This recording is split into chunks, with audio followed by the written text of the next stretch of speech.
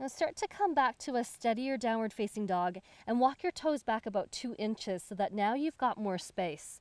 And grip your hands onto the mat, squeeze in towards the inner line of your hands, and then from your heart, press down through your arms into the core of the earth. And from the earth, draw energy back up through your fingertips, through your palms, up through your arms, into the core of your heart. From the core of your heart, lift up towards your tailbone, and then ground that energy back down into the heels of your feet. Now look forward between your hands, come up onto your tippy toes, and then start to walk your feet up towards the top of your mat. And coming to feet hip bone distance apart, toes facing forwards as you hinge and forward fold, Uttanasana. Let your head and your shoulders dangle for a few moments. It feels good to shake your head out yes and no a few times, then go right ahead and do that.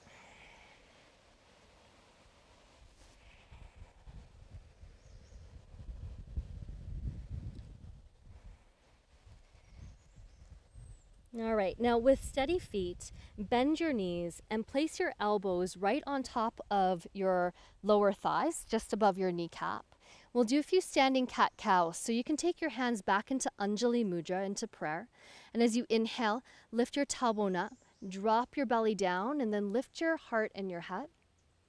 And as you exhale, round your tailbone under, draw your belly in, and let your head dip towards the ground.